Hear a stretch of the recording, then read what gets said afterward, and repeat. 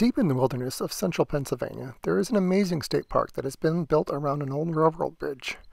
This bridge began its life in 1881 and was completed in 1882. At the time, it was the highest railroad viaduct in the world. This bridge, which was built of iron, was approximately 301 feet high. To put that into perspective for you, they actually have a model inside the gift shop showing the Statue of Liberty as it would sit underneath the bridge, and 2,053 feet long, and it weighed 3,105,000 pounds.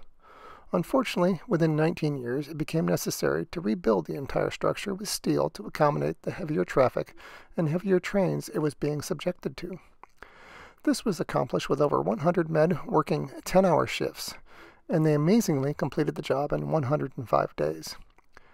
Which still, having the same measurements, the bridge now weighed over twice the weight at 6,706,000 pounds. The bridge continued its service until 1959 and was eventually adopted as a state park in 1963 with an official opening in 1970. It was later placed on the National Registry of Historic Civil Engineering Landmarks in 1977. It hosted excursion trains in the late 80s and 90s, but by the early 2000s, it was deemed unsafe, and in 2002, all traffic, including pedestrians, were prohibited. In 2003, a restoration project of the bridge began, but sadly, an F1 tornado had other plans, and on July 21st of 2003, over the half the bridge collapsed from the storm, and the Kinzua Bridge would never again host another train or rail car. This, however, was not the end of Kinzua, but rather a new beginning. The remaining section was fully repaired and turned into a skywalk with a 225-foot-high observation deck, opening in September of 2011. Surrounded by amazing trails and beautiful scenery, Kinzua is a must-see for any wilderness, train, or bridge aficionado. The Skyview has a glass viewing station that you can see down through. Unfortunately, there was a fair amount of scratching from traffic, but you could still see through it. It was still really cool.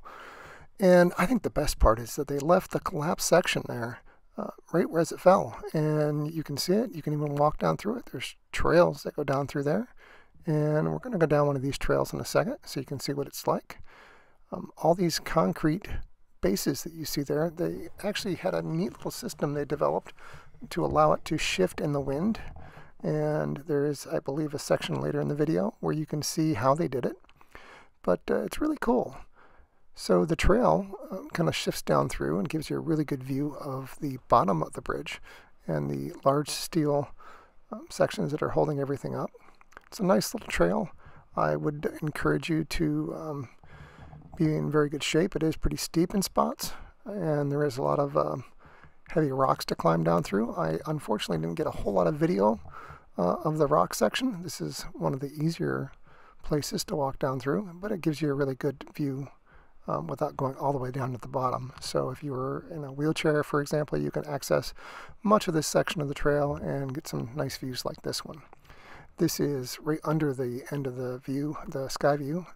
Really cool, really high. You don't really grasp how high it is until you're looking at it from the bottom. From the top, it's kind of deceptive. But really nice trail down through here. And this is kind of like the end of the easy part, I guess you'd call it, of the trail. From here it ends up being some really steep rocks, and it just wasn't easy to climb those rocks and hold my cell phone at the same time. We actually got there at a pretty good time of the year. It was towards the fall. The creek was flowing nicely. Really cool water streaming down through. It was a little bit chilly that day, but it was warmer than most of the days around it. But some really scenic area. And as you can see from this end, you actually came around and you can see the collapsed section of the bridge. You can walk around it, you can walk up next to it. Just a really amazing sight to see all that weight collapsed. What's left of the other end of the bridge is right up there. And here's a really good view of the stone piers that they went and placed here, poured concrete. A whole lot of weight supporting here. But as you can see on the top, there's a little rollers that allow it to kind of shift back and forth in the wind, I guess you'd say. It's really an amazing setup, especially for the time. They're kind of all rusted solid here now, but That's how it would work, how it would kind of vibrate back and forth and keep from destroying the whole structure as the wind hit it. But really an amazing setup. I thought this was a pretty incredible view of the actual structure itself, and kind of gives you an idea of how massively big it was.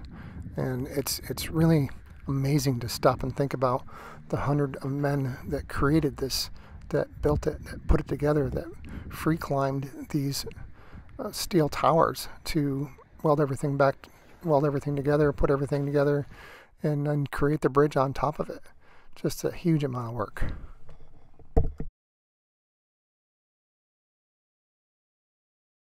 I really enjoy state parks like this and history like this because it kind of shows what man can accomplish, what we have accomplished as a society. These are no small task, no small structures, and this lasted for a lot of years. It was in service for 60 to 80 years and continued as an entertainment center for a lot of years. And then even after Mother Nature took its course and dropped half of it, it got rebuilt as an awesome state park with a nice sky view. It really is a great place to see, really is a great sight to see. And definitely a lot of history here.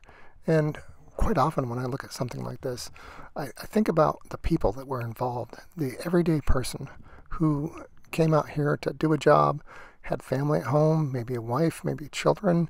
You know, what happened to their lives? How did they continue on after this? What other structures did they build? You know, what kind of contributions did they have? This contribution alone is just incredible. Just the amount of work that went into it. And definitely recommend you go check it out.